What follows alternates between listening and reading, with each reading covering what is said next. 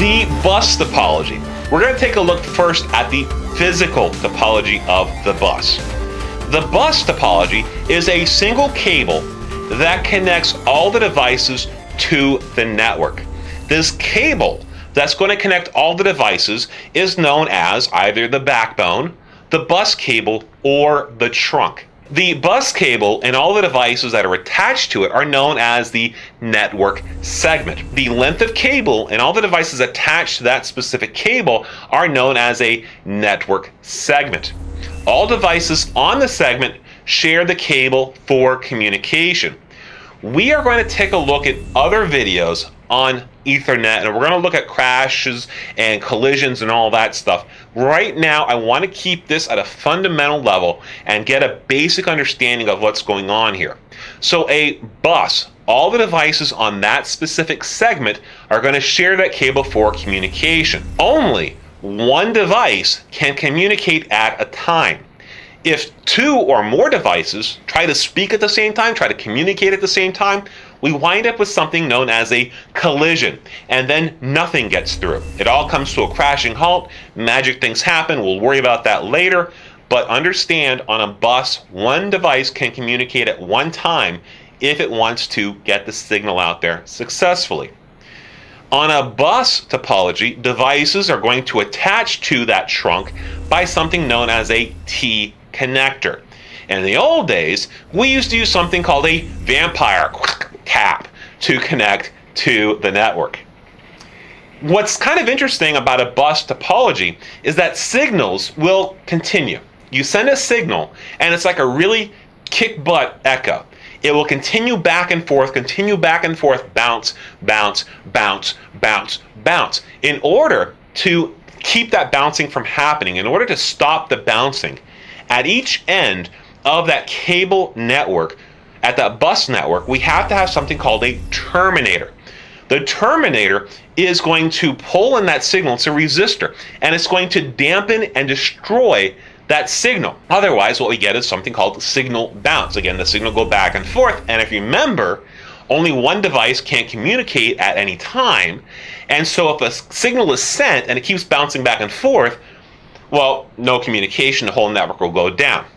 There are goods and bads. There's good and bad about any network, and this is what you need to know for your exams. The good about a bus topology is that it's the cheapest of all LAN technologies.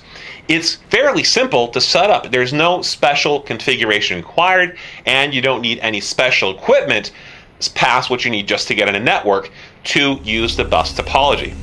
So if it's so great, then why aren't people using it as much? Well, here's the bad part. A break in the cable anywhere in that cable will cause the entire network to go down. For those of you who celebrate Christmas or put up Christmas lights, if you remember the old-fashioned Christmas lights where you'd pull them out every once a year, plug it in, and have to go from each light to make sure which light wasn't working because the whole thing was out, and you go light to light to light to light to light, and you'd find the bad light, that's a bus. You'd have to go light to light to light to light to figure out where the bad thing was. That's a big downfall when it comes to bus topology. It's hard to shut down the network to add or remove a device or a node.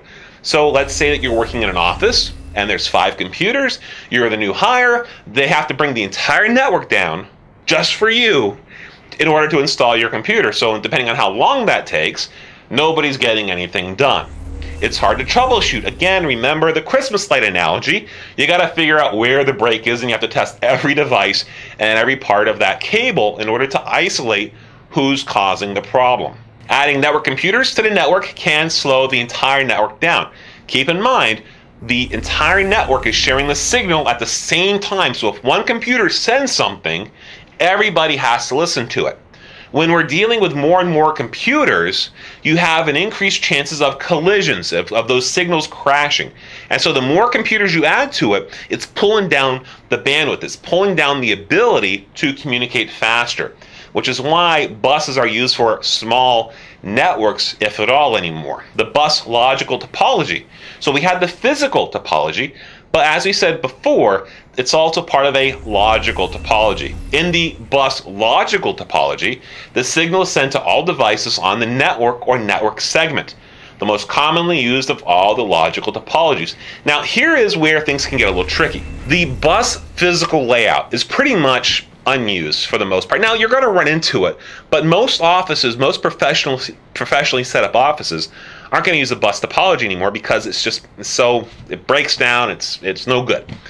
But the logical topology is the most commonly used topology. When we start talking about Ethernet and all these other things, you're going to find out that the bus topology is the logical topology that's being used pretty much everywhere. By the way, when I say everywhere, I'm sure there's geeks out there who are going, no. Just go with me on this one. When we're dealing with the bus logical topology, we're talking about the signal sent to all the devices on a network segment. When we take a look at something called a star topology, what we find out is we break down the segments from the computer to a switch or a computer to a router. So as a logical topology, it works great. As a physical topology, not so much. The next video, we're going to take a look at the ring topology.